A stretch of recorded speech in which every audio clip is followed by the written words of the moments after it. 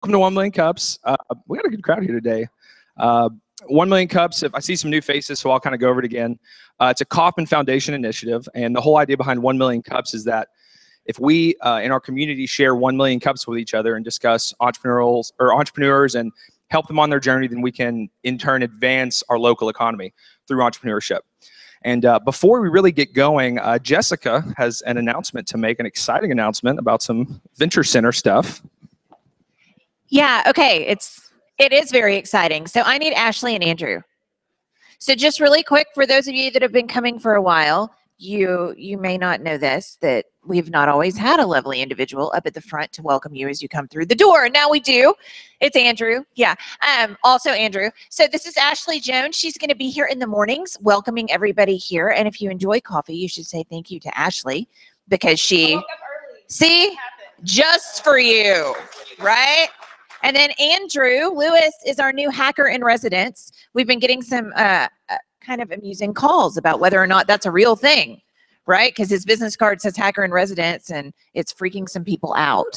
Yes. Anyhow, so that makes it even more fun. So he's real and he's here. And if you have any questions about how you become a hacker in residence, you can talk to this guy. Yeah. So anyhow, Ashley and Andrew, just wanted to introduce them. Let's give them a round of applause. Yeah. Let's give them a round of applause. New members on the squad is always fun. So this is exciting. I know I've known a few of these presenters, but I think Matt, of all the presenters, I may have known Matt for one of the longest. This is Matt and Hayden.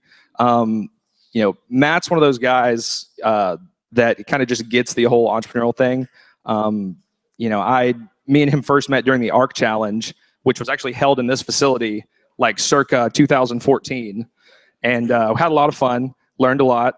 And the whole time he was doing that business through the ARC Challenge, he had this side business going on that was, and is still successful. And I believe there was another business too, about, I think, a donut shop. So true entrepreneur here. Really excited to hear his story. It's a really interesting concept. So without any further ado, here's Matt and Hayden and Lone Star Hog. Boom, boom. Thank you, Spencer. Appreciate that. We are Lone Star Hog, and it is awesome to be back in Little Rock, Arkansas. Love this team, this crew that you have organizing it. You know, a big fan of Jordan Carlisle, but this is like a dream team. And if you guys don't know, they're also prolific pranksters. Iana Mitchell especially. So last Tuesday, I'm just hanging out, minding my own business, and I get an email from Iana that says, just checking in with you about tomorrow morning. This is last Tuesday, making me think that I'm talking to you guys last Wednesday. And I'm freaking out. I'm like, oh my gosh, I got to get down to Little Rock by tomorrow. I have to find somebody to ship the orders. And I'm calling Hayden. He's like, you're an idiot. You messed up the dates. I can't believe you. And then she's like, oh, I just checked in. Oh, I'm sorry. I'm just kidding. And I was like, oh, yeah, thank God. I was so panicked. You're just playing it cool. I was going to come down and act like nothing was the matter at all. But no, I love you guys. You got me good. But yeah, we are Lone Star Hog. This is my co-founder, Hayden. We started this in 2013, and he's going to tell us what we are. Yeah, so my name is Hayden Short. Like I said, had the privilege. Well, first of all, thank you for having us here. I've only been to Little Rock once before this, and it was actually to visit him during the ARC Challenge in this building when it looked a lot different. So I'm glad to be back. So yeah, I had the privilege of knowing Matt through one of our fraternities, and so that friendship sparked this. So who we are, we're Lone Star Hog, and we're an identity brand for Texan Razorbacks. So as opposed to brands like Lauren James or like you see here, or Fayetteville Hill, we're not someone who you go to our website and you see, oh, these are the outdoorsy people, or oh, these are the preppy people on yachts. You know, we're like if you're from Texas and you go to the University of Arkansas, we want you to wear our stuff. Doesn't matter what your lifestyle is. So we're kind of unique in that sense. But yeah, I think so. So Matt's going to kind of tell you kind of moving forward how we got this thing rolling and things like that. Oh yeah, well, while we're moving on here. So this is kind of like perfect example. One of our bigger target markets is just the students that are here. So these are people getting their acceptance letters. And so we have a lot of these pictures turned into us. Yeah, these are really goofy pictures actually. Okay, so they're like a Sadie Hawkins dance, if y'all are familiar with that, where the girls ask the guys. It's always a surprise, you know. But this is like, so people were like asking other people via like using our brand to do that, which is just hilarious. And like, it's not a lifestyle thing at all. It's just people in Texas who are coming here These are our flags that we gave away for spring break, and they went like all over the world. I mean, they've been to the North Pole, South America, beaches, mountains, Peru, where Machu Picchu is, and everything like that. And that's just from people liking our brand and identifying with who we are, and kind of molding it to their lifestyle. So yeah, I'm going to hand it over to Matt, and he's going to tell you how we made this thing happen. Yeah, so that's a key point. We are not a lifestyle brand. You know, our customers don't look like any specific thing. We're not going for a specific look. If you are from Texas and attend the University of Arkansas, which is almost 50% of the student population now, we want you to buy our gear. We want to give you an identity on campus. So that's what we do. And thinking back to when I was coming to these regularly when I was in the ARC Challenge, I liked the talks. It kind of gave me a roadmap to how to replicate success. So that's what we're going to try and do. Just to give you a quick run through of if you want to start up something like this on the side and have it grow. Here's what we did, and some quick action items to make it happen. And we are not some huge deal. We're not scaling massively, and venture funds aren't calling us up and just be like, what we need a Texan Razorback brand in our portfolio. No, that's not what we're doing. But what we are is a $250,000 revenue business a year. We don't have any mandatory hours. We're all e-commerce, and we have a lot of fun on a daily basis. So like if you want to do that type of thing in e-commerce and feel, you think of those things and you're like, yeah, why not? I'd love to do this stuff. Then here's what we found works best. Step one, go Greek. Or anything, just mainly put yourself out there. For Hayden and I, neither one of us thought that we'd join a fraternity. It was really an kind of uncomfortable idea for us, but it forced us out of our comfort zones and to meet other people. So this freshman came to Fayetteville when I was a senior, and he kept talking about Texas. And he hatched this idea to combine the Razorback logo and the Texan flag and, sell T-shirts to it. And I had met him just kind of through the fraternity. And the more I thought about it, I was like, you know what, that's a good idea. So that's a real lesson. I didn't have this idea. I just got connected with him because I put myself out there repeatedly, met some people. So you don't have to have a killer idea. You just have to know somebody who has a killer idea. That's what I did with Hayden. So put yourself out there. Step two, go do it. Don't be afraid to throw your idea out there. It's highly unlikely that any of our ideas are going to be the next Facebook. We don't need a non-disclosure agreement. Nobody's going to take your idea. Just throw it out there and let the community of ideas, places like this, give you feedback. And that's what we did. We came up with a design and we tweeted it out, reached out to like 500 different people. And lo and behold, Brett Bielema, Razorback football coach, saw it, liked it, tweeted it out. We got a couple hundred retweets off of that. And we're like, boom, market validation, let's do this thing. And that led us to step three. Remind yourself that this is America, and remind yourself of that frequently. So we had this market validation. Coach Bielema liked it. All these people were talking about Texan and Razorbacks, and we're like, okay, let's do this. We start building a website, and we have no idea how to build a website. And we're like plogging through this code, and it's a horrible experience. We're going to hire a web designer, and that was a whole other ordeal, and he essentially runs off with our money. And we're like, gosh, there has to be an easier way. And sure enough, there was. I came across Shopify, like an oasis in the desert, and they handle the whole backbone. Literally all you have to do is upload photos and then write words about the photos, which are your product. Like that's all you have to do to make an e-commerce shop, and it was insanely easy. So we get our shop up there, and we're printing all these shirts. Hard to see over there, but you can see it on that. That's our first run of shirts ever. We get 100 orders in. And so it's going well. We have 100 orders.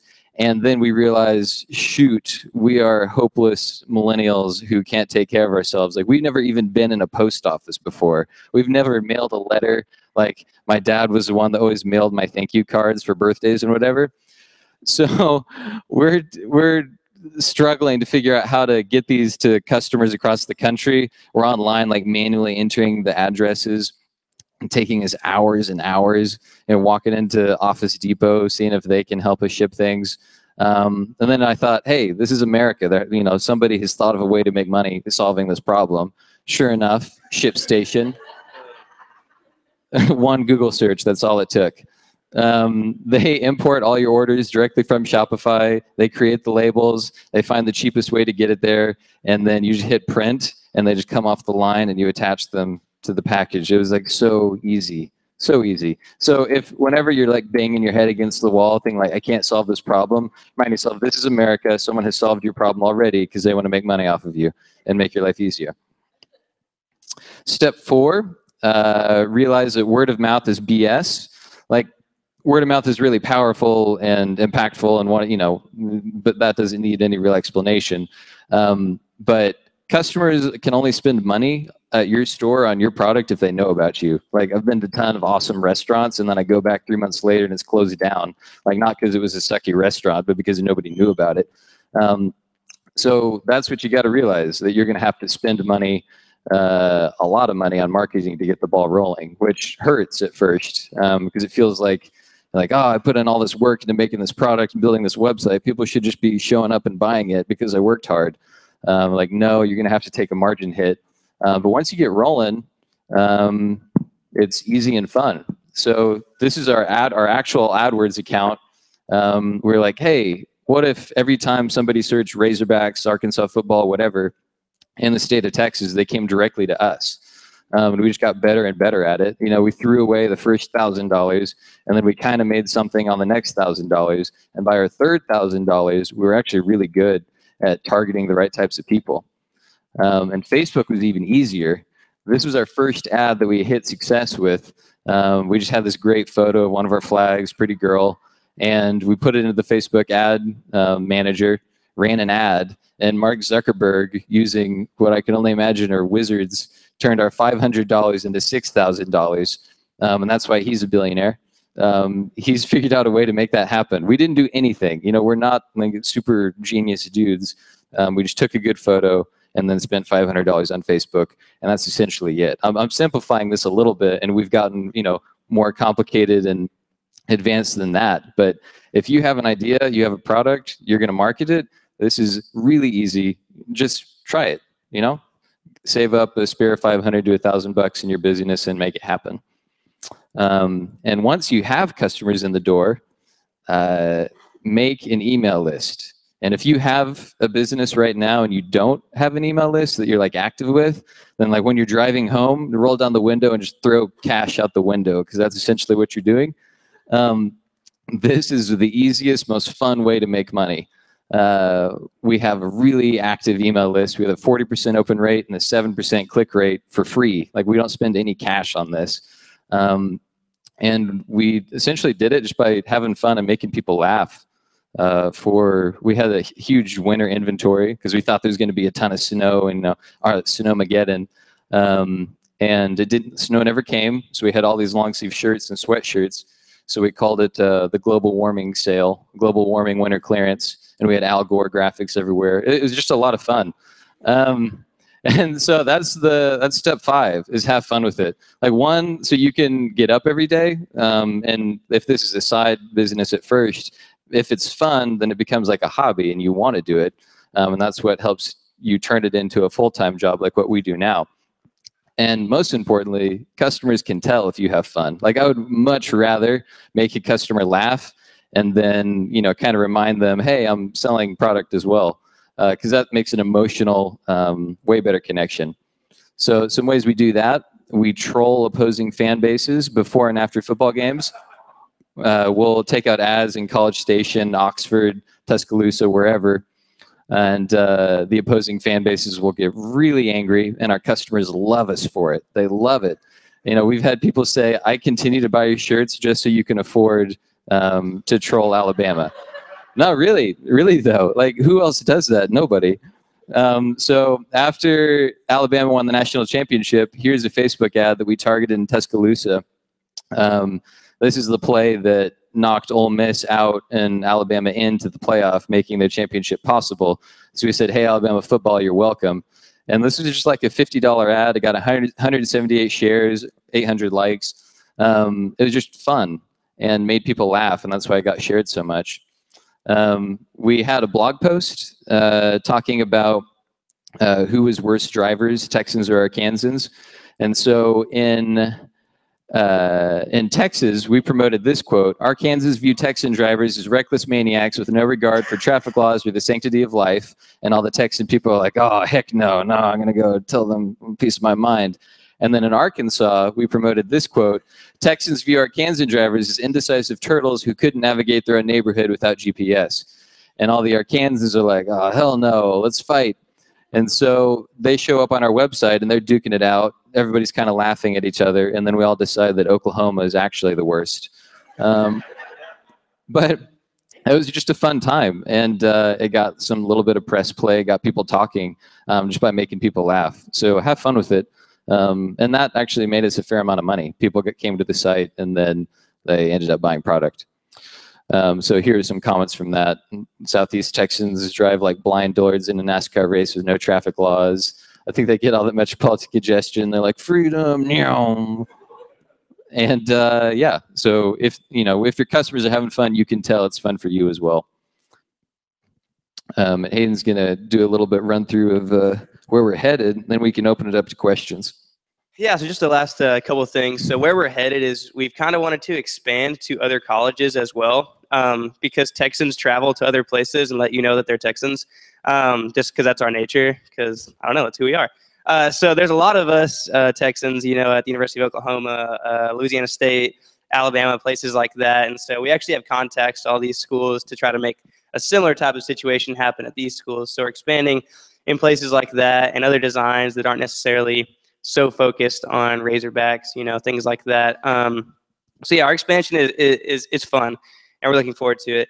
And then I guess like the last part of our presentation that I guess I'll say is that, not a lot of people in the room here are college students. I think I might actually be the only one right now. But yeah, so basically what I want to say is that a lot of younger people, and we're all pretty young, but even college age students, yeah, we're really stupid and we do a lot of dumb things, and admittedly, we do that, but don't be afraid to take chances on those kids, because they're the same ones who are hungry enough to go out and pursue things that they want to succeed in life. And it's funny, with our generation, I almost feel like a lot of us are excited to fail even, which sounds weird, but I get up in the morning and I'm excited to kind of suck at something because maybe I'll be better for it in the long run, and I suck at a lot of things. So, hopefully I'll be better in the long run. So yeah, I mean, we're hungry and we're excited to do things, to make the world a better place, make people laugh, and to grow the business community here in Arkansas, Texas, and all over. You just got to take a chance on us sometimes. And I think that a lot of people are, and we're really excited for that. So, yeah, that being said, just thank you so much for having us. And yeah, we'll let's answer give any him a round of questions y'all applause. have. Yeah, give him a round of applause real quick. So we'll open it up for questions. I have one kind of to start with. Can you talk a little bit? So the Razorback is, can you talk about the trademark? Because that was kind of one of the first things I thought, and how you kind of navigated through that. Yeah. I'll leave that one up. Yeah, so we can talk about whatever. I can talk about licensing, e-commerce, shipping, whatever you want to talk about. I just don't want to bore anybody who doesn't want to hear about something that matters. But so essentially, there are two processes. The Razorback is owned by the University of Arkansas, so we have to get any usage approved by them. Then they send it into the NCAA. Once it's approved by them, then we can print it, and we pay 12%. And it's a long bureaucratic slog. But, we're using the Razorback likeness, so we want to make sure it's faithful to their brand. And we're expanding their brand into Texas, so that's why they let us do it. Yeah, and a big part of that, and a part of just going, like he said, just go for it, is one day I had to just wake up and be like, wow, I'm going to have to make a lot of phone calls over the course of the next few months. And that's going to be a huge learning process. But if we wanted to succeed, you just have to do that. And it was painful. It a lot of the times it was wow, I'm gonna have to call 8 people today, and it's just gonna leave me in a circle. I'm gonna get nowhere. But eventually, you do get somewhere. So. Oh, sorry, I got it. Sorry, I didn't see you back there. Hey guys, Mike with Sparkable. And first off, this congrats. Anytime you can taunt opposing fan bases, I'm all for it. So, could you talk a little bit, because in this day and age, so much of the focus is just on the startup, on the, on the exit and all these kind of things. Starting a lifestyle business is not bad. Can you talk about kind of, what your expectations were as you started, and now how this decision's kind of happening, you know, that you're going to expand out and grow. I mean, Yeah, well, I can talk about expectations when I was like 15, back when entrepreneurship was first like getting cool. I'm like, yeah, by 25, I'm definitely going to be a billionaire. Definitely going to live in San Fran. Definitely would have sold 3 companies, raised millions of dollars. And like, I kind of pursued that with the ARC. You know, it was great. We grew a lot. But I found out I actually liked like making money daily. So yeah, there are lots of businesses out there, just like Lone Star Hog, where there's a market, you sell them a product, and you get to grow it and have fun. It's just a different way. Just focus on revenue generation, profit margin, instead of user growth. Like they're similar, but one you can actually live off of and not have to constantly raise money. Yeah, and I would say my expectation when I started this company in, I guess, August of 2013 was absolutely nothing, because I didn't even know I was starting a company. I had just made this, you know, that right there, and then people start begging for it on clothes and stuff, and I'm like, I have no clue what I'm doing. So expectations were like lower than the floor, and your expectations rise as time goes on, and you realize like what you're capable of and things like that, and you realize like we're not like all the tech startups and things like that. Like we're here having fun doing what we do. So Can you talk a little bit about, I know there's a huge alumni base in Texas that went to Arkansas, moved back. Can you talk about how you've gone after them, if you've gone after them, and if it's been successful? Networking, absolutely. So we got in tight with the Alumni Association, and essentially we walked in and we're like, hey, how can we help you? And like clearly there's going to be an ask at the end of all of it, but we gave them gear to give away to their alumni. We helped them sign up students to join the Alumni Association, do all of this stuff. And eventually they said, hey, we'd love to do a Texas Independence Day celebration for you guys. So March 2nd is kind of like the 4th of July, but for Texas, when they declared independence from Mexico. And so on the University of Arkansas campus this March, there was a Texas Independence Day celebration with George Strait and Texas country music played on the Student Union. And we got to email the entire Arkansas alumni email list and pull them in. So really, it was just laying the groundwork of a mutual beneficial relationship. And then they gave us access to all of their alumni, which was incredible. So Well, do we have any other questions? Any other questions? One over here. Okay.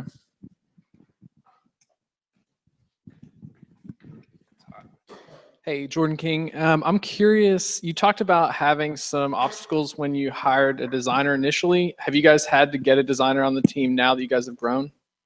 And what advice can you guys give us for avoiding those kind of issues? Web designer? Yes. Yeah.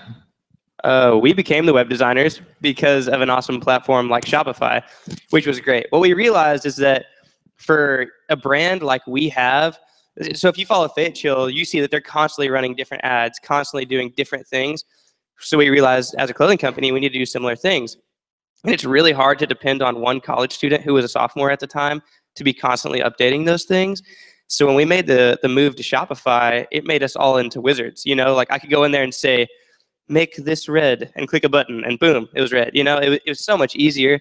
And so like, I don't know, moving forward, we became the web designers through a platform, and that really changed the way we run business, like he said. Right. So if you were looking to get into the e-commerce space, I'd become an expert at a existing platform like Shopify or BigCommerce, so that you can like take an existing theme like what we have and walk into us and say, you know, you're doing this already really well, but I can do this, this, and this. It's above and beyond your capacity. So I think it's a really unique thing that you guys did to say, like, look, like we're not going to solve every problem. We're just going to rely on people that do it better than us. And like you did that repeatedly, and you've grown like a really lean business because of it. So any other questions? Any other questions? Okay, everybody give a big round of applause. This was great. This was great. Hey, will you disconnect your AirPlay for me? What? Will you turn off the AirPlay for me? Thanks. Oh, sorry. Yeah, the last thing, you guys get to ask the entire audience one thing that you would like them to do, whether it's sharing a Facebook post or taking a picture with your flag or ordering a t-shirt, anything. No, we do have one ask. I mean, everybody knows at least one Texan who can be a little bit out there and obnoxious. So to that Texan in your life, we brought some free gear. So at the end, I don't know, where should I put this for them to grab stuff on their way out? I'll just put it right here. Sure. So on your way out, we got some flags, tumblers, sunglasses. Just give it to the Texan in your life who lives in Arkansas. So that's what you can do for us. Okay. Well, you heard the man. All right. So next up, we have a special guest all the way here from Fort Lauderdale. She is 16 years old, and she is, and I'm really glad Matt and Hayden actually went first, because it's kind of a good story of how, you know, you don't have to be that unicorn company, but you can have a great family like lifestyle business, and you can create a really good brand and make a lot of people happy. But at the same time, you can support yourself. You can be an entrepreneur, and you can make good money doing it. I think we're still setting up the, yeah, we're good. So yeah. Any other questions for Matt while we're waiting or anything? Corey, right here. I know they asked you, Corey Wilkins, by the way. I know they asked you about, you know, startup and exit and all that, but to get started and to get your ship station, to get product and all of that, what did you do to get funding? You know, I mean, you're college students, so obviously, you don't have money. So how did you get it all together? What was the approach there?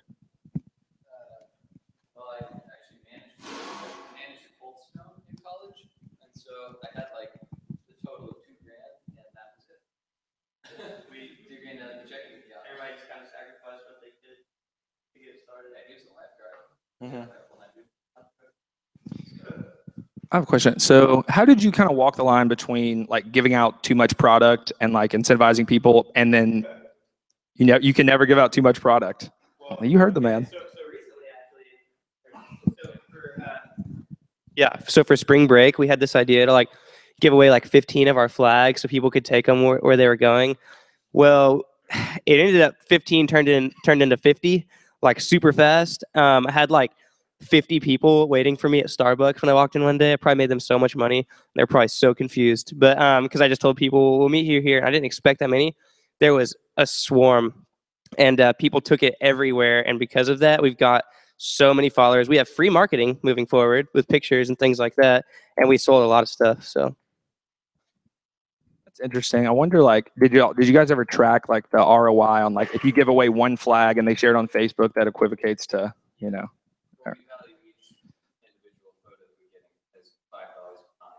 Okay, makes sense. Okay, so like I said, we got a special guest, Caitlin Hunter, here from Fort Lauderdale, Florida. Father Chuck in the building. Everybody say, "Hey, Chuck." So she's got a really interesting, brand, and I think she can, you know, obviously draw off these guys in the way they created a great brand. So without any further ado, let's give Caitlin a warm welcome.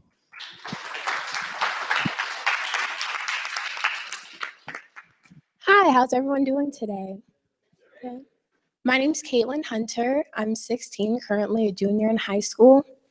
About 2 years ago, I decided to transition to my natural hair, which is really, really curly. And when I transitioned, I realized that not a lot of products are made for curly hair. Like, a lot of them are too damaging, because whenever you have curly hair, the natural oils from your hair can't get down to the ends, which is really hard. So I realized, you know, I was making a lot of my own products, which a lot of natural people do. And I really enjoyed it. I've always loved science. You know, I'm in AP Chem right now. I love chemistry. And I just started Googling all these different chemicals, why they were in my shampoos and conditioners, what they did. And I just really fell in love with it. I realized that's what I want to do with my life. I want to help other people, make sure we can have the healthiest hair possible.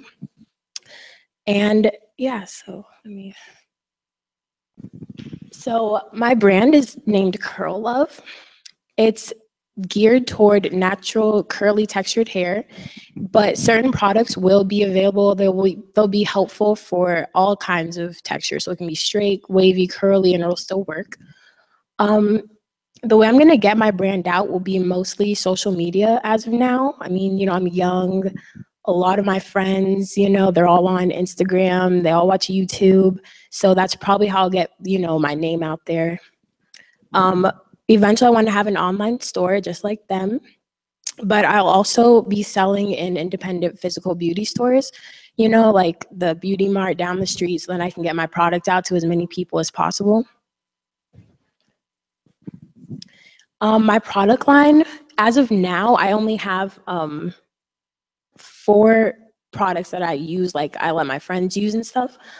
But I want to have a sulfate-free moisturizing shampoo, clarifying conditioner, deep conditioner, a leave-in, a curling cream, and a gel and hair growth promoting oil. So my brand, there's a lot of brands out right now, you know, there's Shea Moisture, there's tons. But mine is going to stand above for 2 main reasons, which are the ingredients and marketing strategies. Okay, so ingredients. Whenever you go natural, a lot of girls, you know, they don't want sulfates, which strip your hair.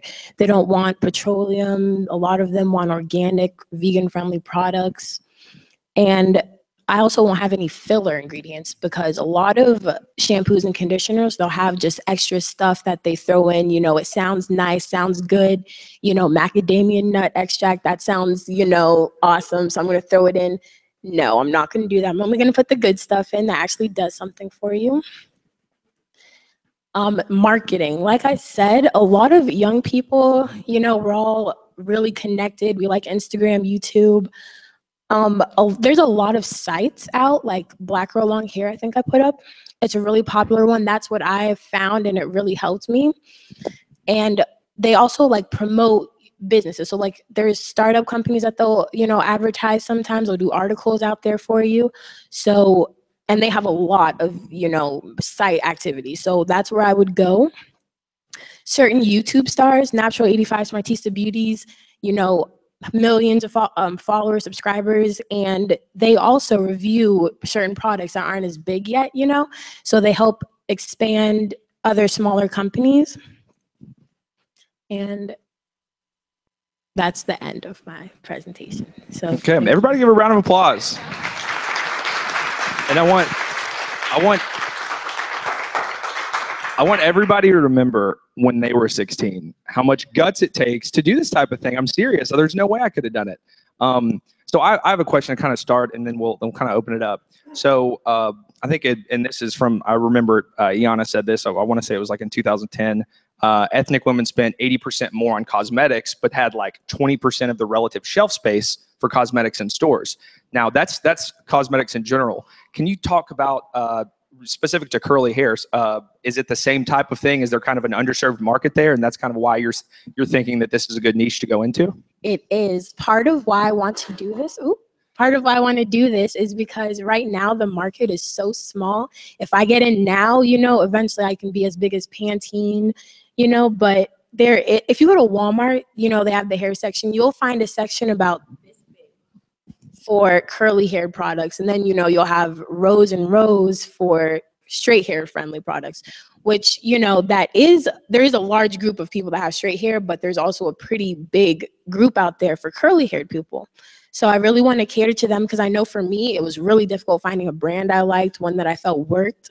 So that's why I wanted to do that. Questions?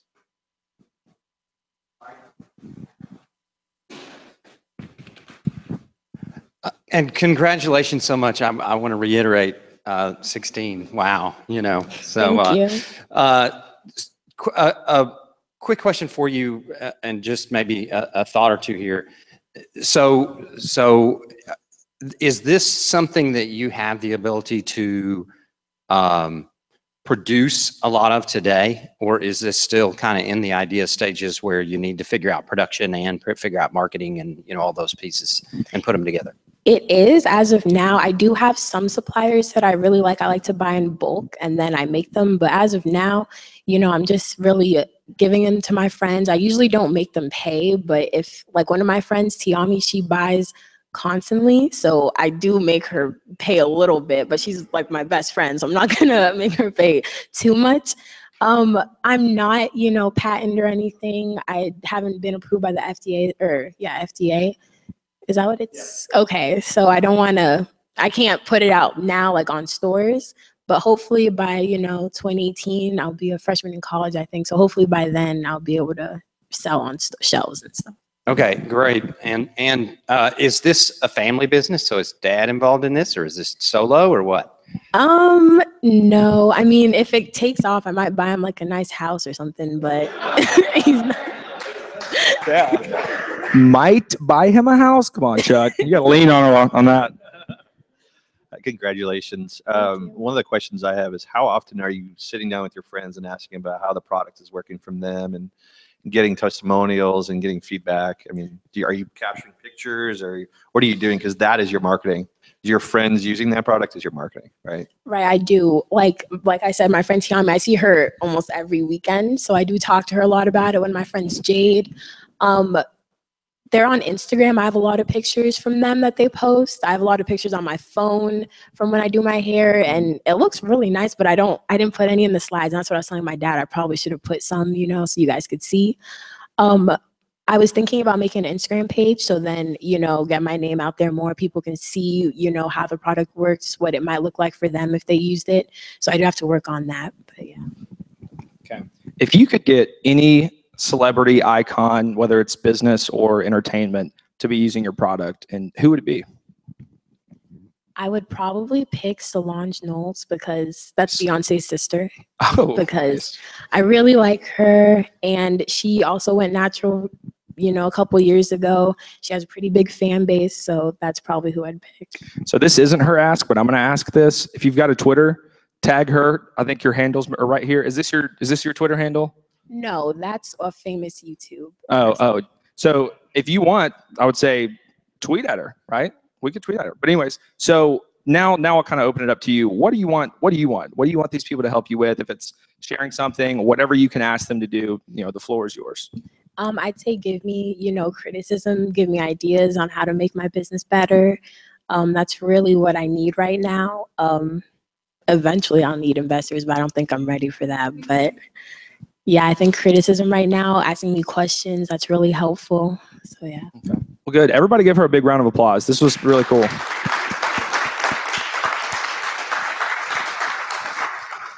So that was, you know, I honestly had not seen or heard any of that, and I am blown away.